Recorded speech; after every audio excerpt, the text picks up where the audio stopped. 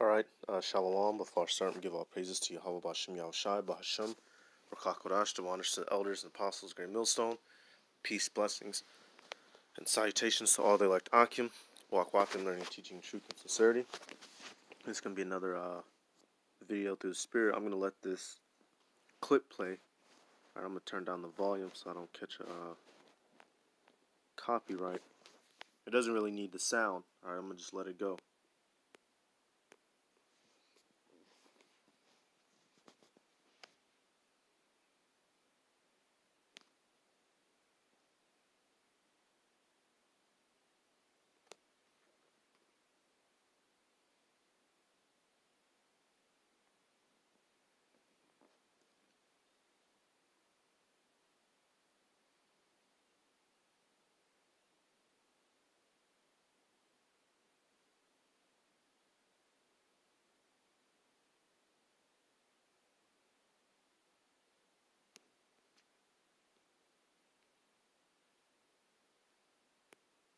So just real quick, from looking at it, you can tell it's somewhere in Africa. Alright, and hey, this is dealing with Jake. You know, they love to tell us, we're from Africa. We we're Hamites, but being in this truth now, we know better. All right, and so what you're seeing, you had I'll just say a young Jake. Him and his homies, they riding on the back, looking like they ain't up to no good, basically. All right, and he fell off the bike, so now he's stuck out there in the desert.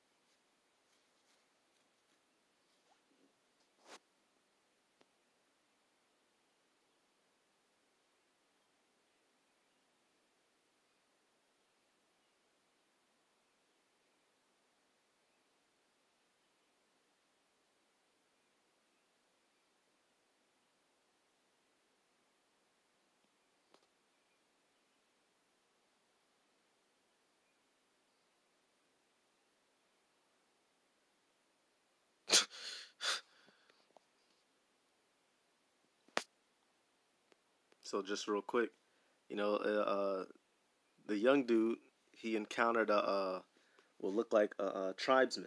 All right, and he jacked him for his stuff, not realizing that he had a lion on his ass, and now he's trying to, I'm gonna get the scriptures in a second. I'm just letting this clip play, because I was looking at it from a spiritual point. Now he's shooting at the lion, so we're gonna see how this goes.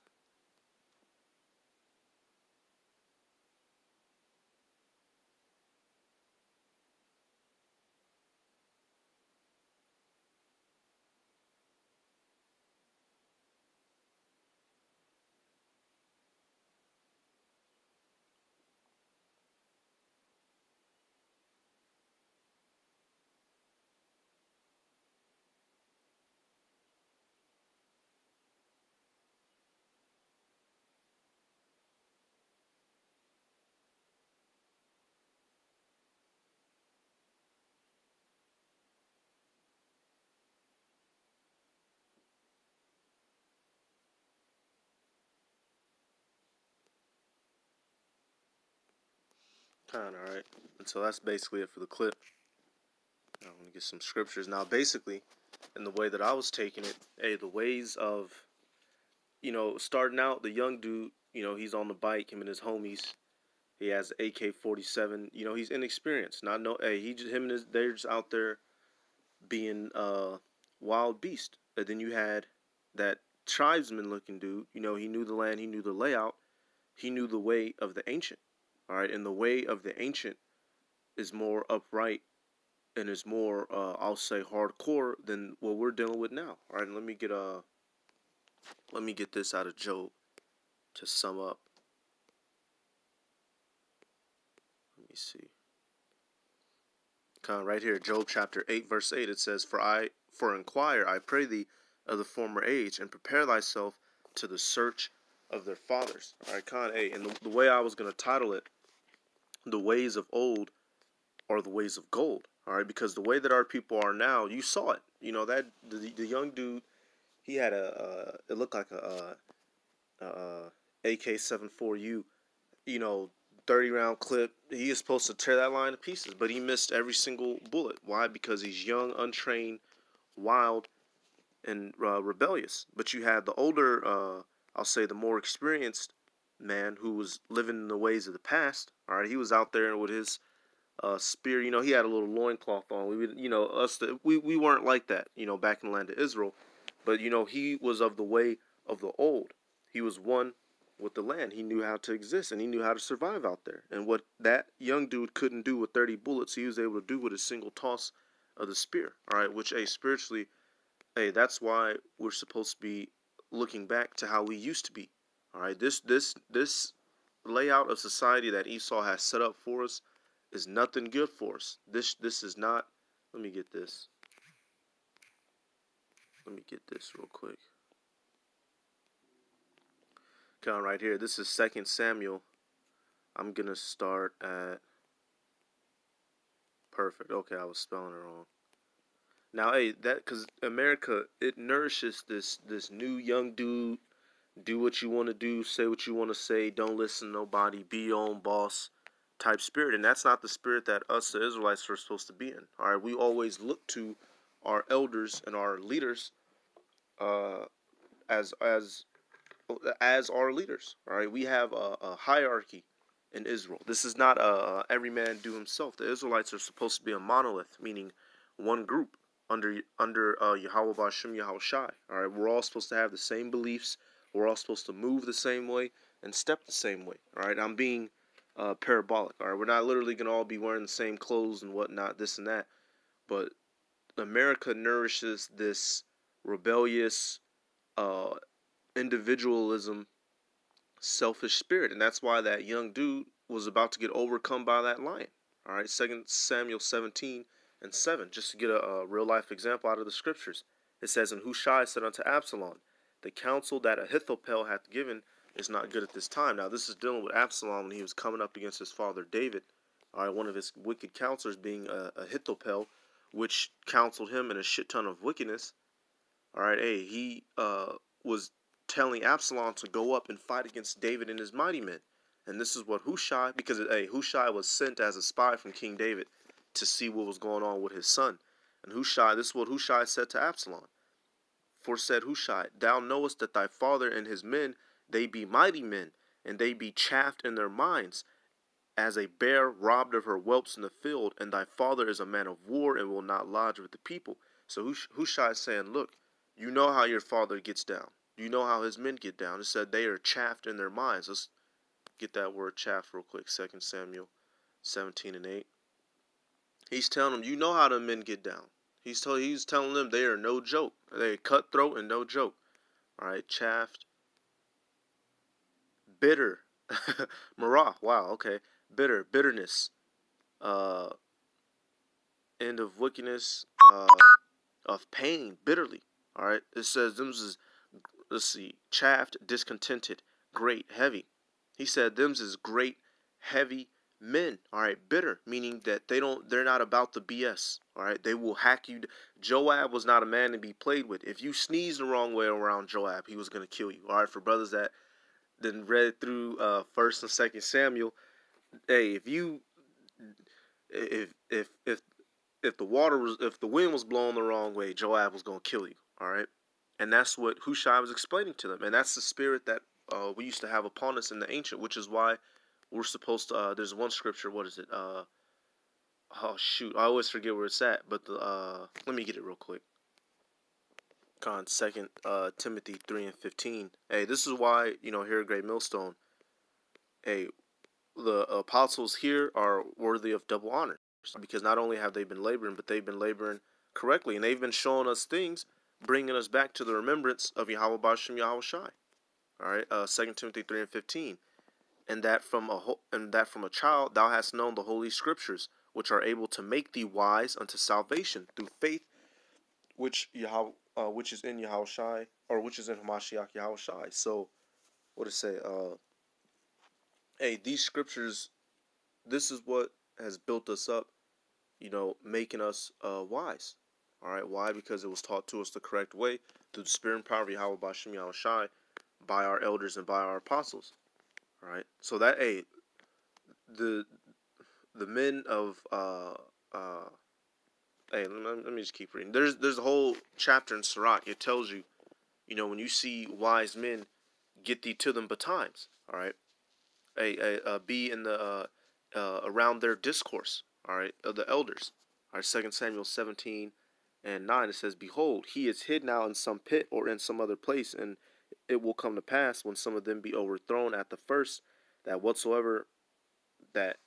whosoever heareth it will say, there is a slaughter among the people that follow Absalom, and he also that is valiant, whose heart is as the heart of a lion, shall utterly melt. For all Israel knoweth that thy father is a mighty man, and they which be with him are valiant men." So Hushai was telling them, look, just like everyone else in Israel knows, that King David, all right, the mighty men, Joab, Abishai, the last chapter, here, let me see, the last chapter, 2 Samuel, goes down the list. All right, let me see. Oh no, is it chapter 23? Yeah, whole of chapter 23 goes down the list right here of David's mighty men. And Hushai was telling Absalom, look, they will tear you up, and you will lose the war, because all your men would now become scared of King David. All right, so now let me get another one real quick. Come right here. Now this is 1 Kings 12:6. It says, "And King Rehoboam," all right, this is the king that reigned after Solomon, all right, his son, over the southern kingdom. It says, "And King Rehoboam consulted with the old men that stood before Solomon his father, while he yet lived, and said, How do ye advise that I may answer this people?" So, this was around the time of the split. Rehoboam was going to the elders, the wise men of Israel, for their advice on what to do, because you had tumult amongst the Israelites. This is when we were starting to break away from each other. All right, so he took counsel from the elders. All right, verse 7, "And they spake unto him, saying, If thou wilt be a servant unto this people this day, and wilt serve them and answer them and speak good words to them, then they will be thy servants forever." All right, and that was good counsel. He said, look, if they said to him, if you be a good king, if you serve them, meaning you do what's right by them. All right, be like Solomon, be like David. Go out to war for the people. Make sure everything is straight. They will be your people forever. They will be reconciled. All right, but what happened? Verse 8, "But he forsook the counsel of the old men, which they had given him, and consulted with the young men that were grown up with him, and which stood before him. And he said unto them, What counsel give ye that we may answer this people, who have spoken to me, saying, Make the yoke which thy father did put upon us lighter." All right, and you know how the rest of the story goes. He basically said, they said, look, make the yoke heavier, which led ultimately to the split of Israel. But he neglected the counsel of the elders for the counsel of that young, new, dumb nigga spirit. All right, and you're seeing a lot of that right now, especially in Israel. All right, as the apostles call them, startup dudes. All right, dudes that ain't even, I haven't even been in this, not even, to be getting close to maybe 5 years. I'm staying under the elders and apostles' armpits. All right, until we get up out of here to the kingdom. All right, but these dudes, they wanted to do their own thing. They wanted to be young hotheads, and it literally led to the split and downfall of the nation of Israel. All right, which was all prophecy, it was all biblical. But just to show you that young nigga spirit, I'm gonna do me, get out my face. You don't know what you're talking about. Hey, that spirit is done. All right, I'm gonna end it here soon. But just look at this picture. You had the dude. a 30-round clip didn't land a single blow. Untrained, unwise, didn't know nothing. Then you had the man on the left. He wasn't even scared of the line. Uh he was more scared for this young dude's life because he knew that he was about to get a hole torn out of him about by the lion. All right, and he still decided to show him mercy, even though dude took his spear and put the lion down. All right, so that's the whole point of this video. Hey, that's on my title: the ways of old were the ways of gold. All right, which is why these scriptures benefit us because it reminds us of how we used to be and how we're supposed to be. All right, not how America wants you to be in 2020, but how Yahweh Bashem Yahushai wanted us to be since the beginning of time. All right, so with that, I'm going to give all praises to Yahweh Bashem Yahushai, Bahashem Rakakodash, double honors to the elders and apostles of Green Millstone, peace, blessings, and salutations to all the elect Akim, Wakwatham, and teaching truth and sincerity. With that, I'm going to say Shalom.